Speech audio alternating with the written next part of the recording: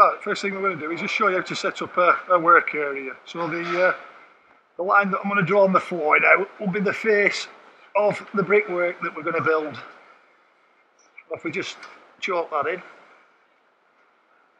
then we'll just get rid of that straight edge.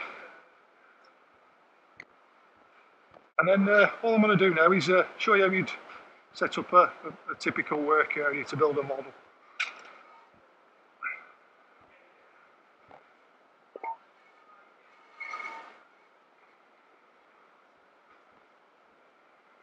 The blocks that I'm placing here are to put your, what we call your spot boards on top. Your spot boards are what your mortar will sit on.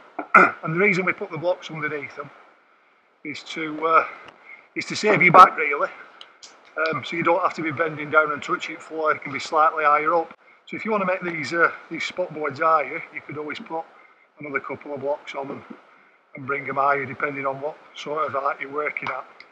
What you really need here is a space big enough for you to walk between your spot boards and the line of your wall, which is roughly about 600mm. You don't really want it much more than that. What you don't want to be doing is having to walk to pick your mortar up or walk to pick your bricks up. You need to be able to stand in the same position and be able to pick it up. So if I just load a few bricks up, the clamp just fits around the 6 brick like that. Just pull the handle up and you can walk the brick into position. Exactly the same again. Just around the 6 brick, pull the handle up and into position.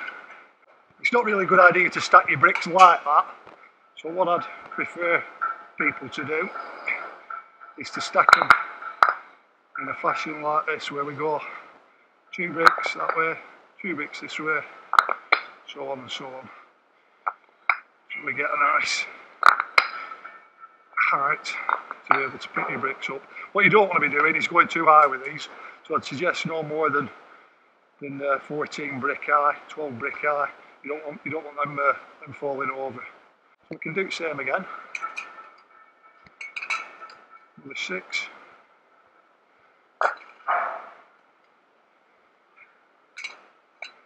6. And exactly the same again. In between the spot boards. Probably got enough room here now for 2 stacks. So same again, 2 one way, 2 the other. Keeps them nice and tight and safe, stops them falling over.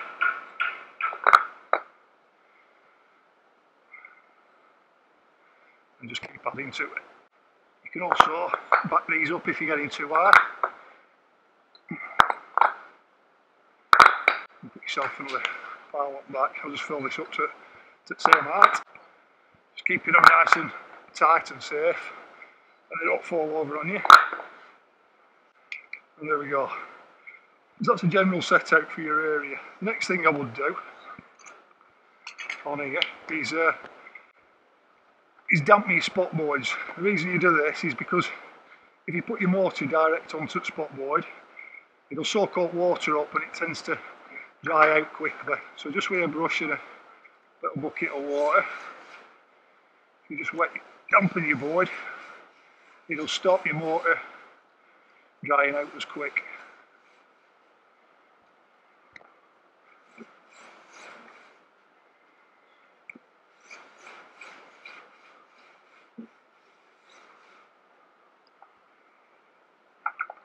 And then you can load yourself up with your mortar.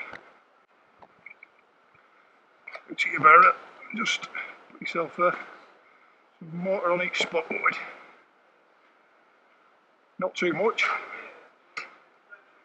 3 shovelfuls is probably plenty at the beginning to start with. And same on your other board.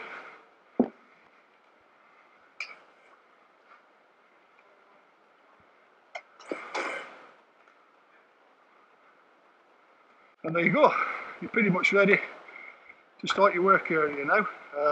Everything's to hand, so if I pick my trello up now, you'll notice that the line of the wall is that side, so that's the face of the wall, this side of the line.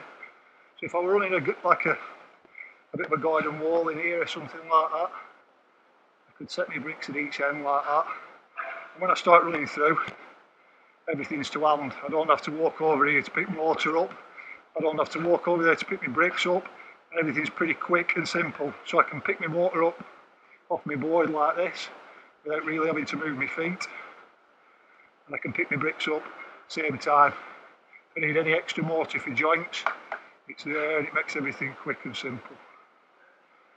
And that's a basic setup really.